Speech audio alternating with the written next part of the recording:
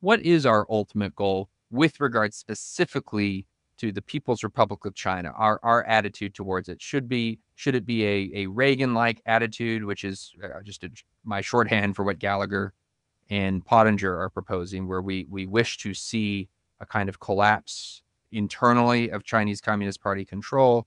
Is it not that? Is it something else? Do we need to decide in order to fulfill the vision that you propose? Just help us think that through. Well, first, I would quarrel with the notion that Ronald Reagan's policies were meant to bring about the collapse of the Soviet Union. That simply is not true. He sought to contain, as his predecessors had all successfully done, Soviet power and influence, especially in Europe.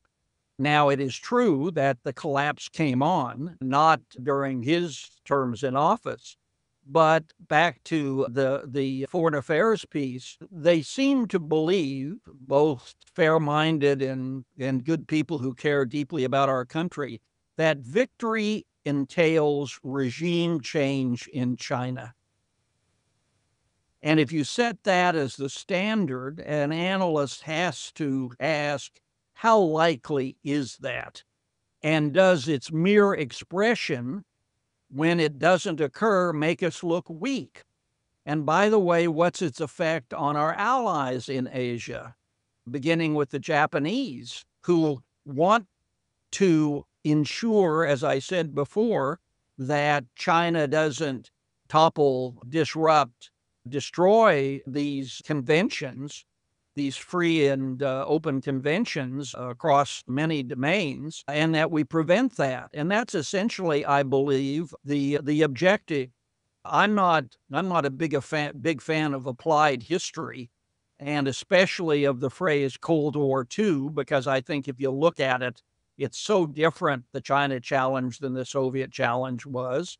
But in any case, and we can't use the word containment because, again, our allies will be repulsed by the bumper sticker. But what we want is to balance Chinese power. That's what we want.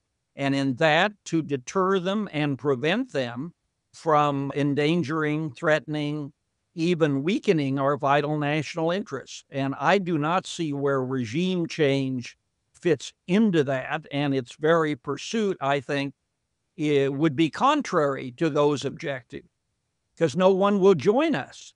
No one in Asia and Europe will join us with that objective. No one.